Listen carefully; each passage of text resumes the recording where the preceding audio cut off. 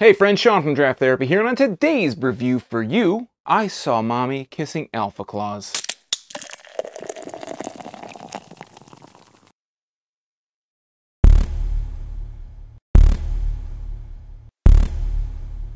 Alpha Claus is a 6% Christmas porter from Three Floyds Brewing Company in Munster, Indiana.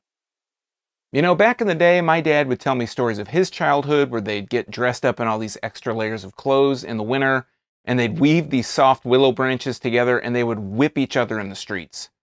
And that's kind of what I'm imagining this guy on the Alpha Claus label, you know, that's probably what he's thinking about. So let's just jump right into that. But first, before I get into it, I want to thank my executive producers Ryan Berry, Rob Santana, Eric Latowski, and Zach for helping bring this video to you here today. If you'd like to become a producer, help out the channel, or just buy me a beer, take a look at my Patreon at patreon.com/draft_therapy to get early access to these videos and a lot of other special perks. Also, big thanks to John Farner from soundbeer.com for making the drive and picking this one up for me. So let's take a look at what we have here today. This is Alpha Claus. This is from Three Floyds. It was bottled on October 21st, 2020. This is December 5th, so this isn't too old. It says Alpha Claus in gold across the top. It says it's not normal, which is Three Floyds motto. It says Three Floyds with the skull, the crown, the wings. And it's got this guy kind of behind all that, and he just looks like this just nasty looking dude with a bunch of armor on, basically. And then across the side here, it says brewed and bottled by Three Floyds Brewing in Munster, Indiana. Government warning. On the other side, it says Alpha Claus is Alpha King's festive cousin, a big American Christmas porter brewed with English chocolate malt, Mexican sugar, and of course, tons of strange American hops. And their website, threefloyds.com. As you can see from the overhead, it has the typical traditional Three Floyds bottle cap, which is like a green and pink swirl. It has the Three Floyds, not really the logo, but these two hands holding the three Fs. And yeah, that's what we got here. So I'm going to use a Tiku glass here today, and we're going to pop the top and get a nose on the bottle. Set that over to the side here and get a nose on it. It smells, to be honest, I know it says it's a porter. It smells like an IPA to me, or like a pale ale. It has a bit of almost a Christmas tree kind of quality going on there. So let's go ahead and pour it. Coming very dark, as you would expect a porter to come out of the bottle. Cola colored, I would say. And that's got a real nice head kind of growing up on there. The bubbles, as you can see from the overhead, the bubbles are really, there's a little bit of a larger kind of mass on the side, but really compact, really nice looking head, a little bit off white. It's probably close to tan, maybe a little bit darker than what I would consider to be tan. Holding my fingers up here, I've got about 2 fingers of head, just really nice condensed, packed tight head. And let's hold it up to the light here. Really dark. I mean, I'm not seeing through that. That's super opaque. And let's put a better nose on the glass here. Yeah, I'm getting a bit of a sweetness, kind of a sweet aroma. I feel like I am still getting almost like a hoppy pale ale aroma. I was going to say IPA, but it's not quite as strong as an IPA. It smells a little bit more like a pale ale. It smells kind of Christmassy. Yeah, so let's try it out. Cheers.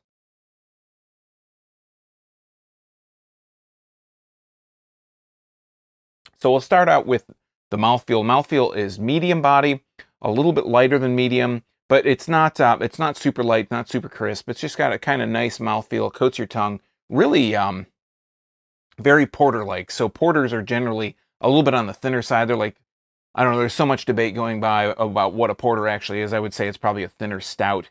And this is following that same kind of trend. It has a real nice mouthfeel.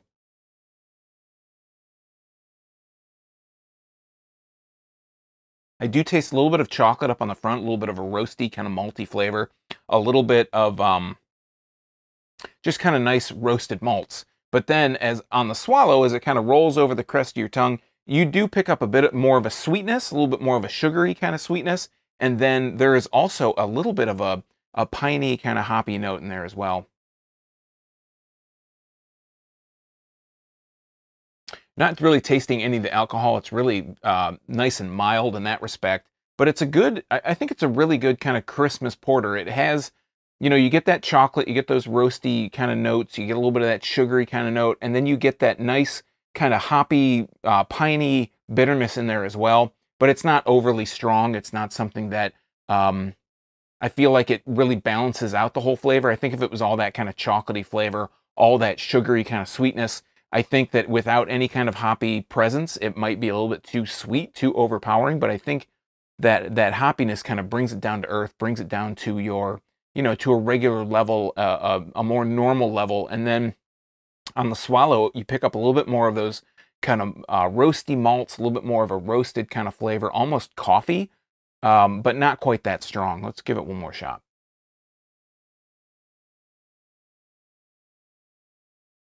Yeah, it's got a lot of the kind of, you know, telltale signs, or the kind of the typical flavors that you would get out of a porter, or at least that's how the finish is. Porters are generally a little bit more smoky, a little bit more roasty malt, you know, have a little bit more of a roasty malted flavor.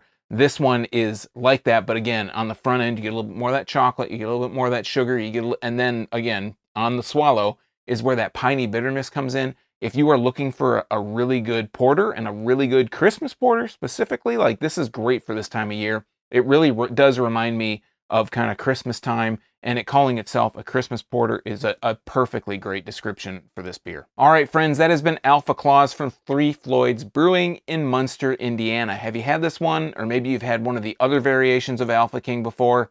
Maybe you have a favorite Three Floyds beer, or maybe just a Christmas beer. Let us know in the comments down below. While you're down there, if you like beer, you might want to subscribe and click that bell, because I'm here talking about beer twice a week, Tuesdays and Thursdays. It's all for free for viewers just like you, and you might miss your newest favorites if you're not subscribed and getting those notifications.